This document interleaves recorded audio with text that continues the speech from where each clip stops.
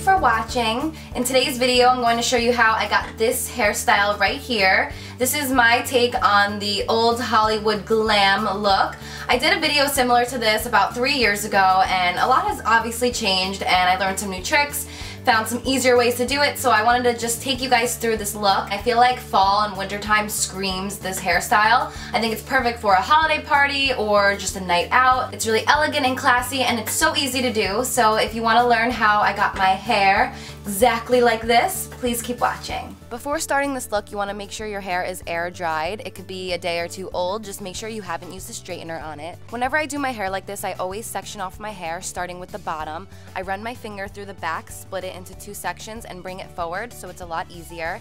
For this look, I'm using a 1-inch curling wand, and for each side of my hair, I'm going to be curling the hair towards the face.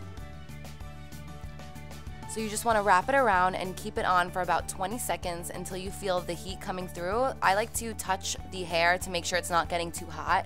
Once you feel that heat coming through, that's how you know that it's done. Some people, it may be a little bit longer, and some people may be a little bit quicker. So just test it out and see which works best for your hairstyle. Once you remove it from the heat, you just want to curl it back up in that same position and then pin it up so it has time to cool. You want to repeat the same step on the opposite side.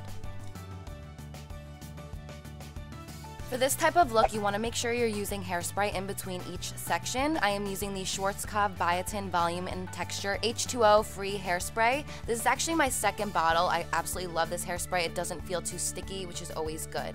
So you're going to continue to section off your hair using the same steps that I had shown you for the first layer. You want to make sure each side you are curling towards your face and then pinning up.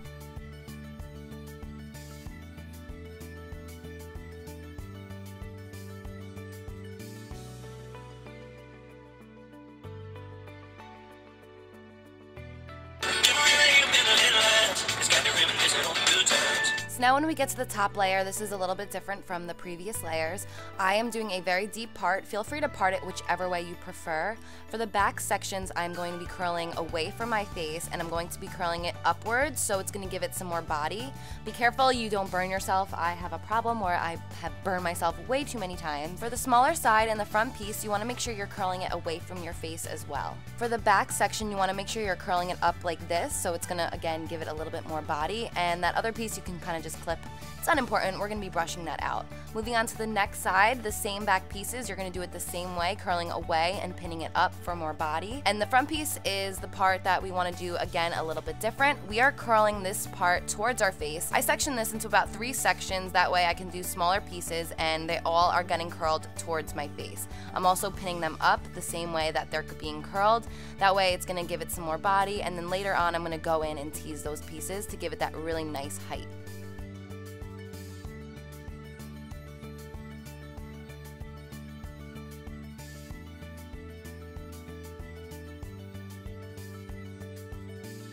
Okay, so now that we've finished the whole head, you want to spray it one last time, and you want to keep these curls pinned up like this for at least 20 minutes. That way it has time to cool, and it's really going to help keep the hairstyle in all day. Okay, so once you removed all the curls, you are done, and this is it. Just kidding, can you imagine? You need to slowly brush out these curls so they're not so piecey. So the first thing I'm doing is smoothing down the right side of my hair and putting it behind my ears. For this look, I like to keep that one side behind my ears and then give the top a lot of body. Once I've brushed it through a little bit, I'm grabbing the top piece and I'm going to start teasing, and slowly do it so it stays up once you let go of it. I'm going to repeat that same step with the 3 sections that I used for the top. The middle piece you can tease both the front and the back to give it a little extra body, and the third piece you can do the same thing. So tease underneath, tease a little bit on top, and then you will see your hair will stand straight up.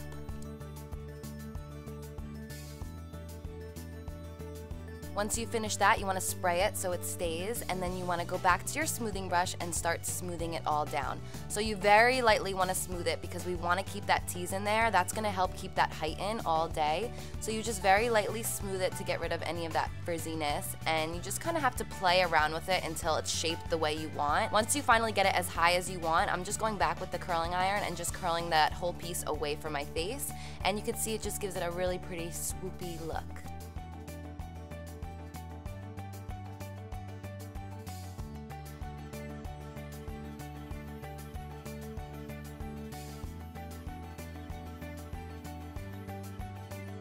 Okay, so now that it is sprayed and shaped how I want it, I'm going in with the serum. This one is by Schwarzkopf, and it's the Satin Frizz Control and Protect Nectar Beauty Oil. I love this stuff, it smells so good.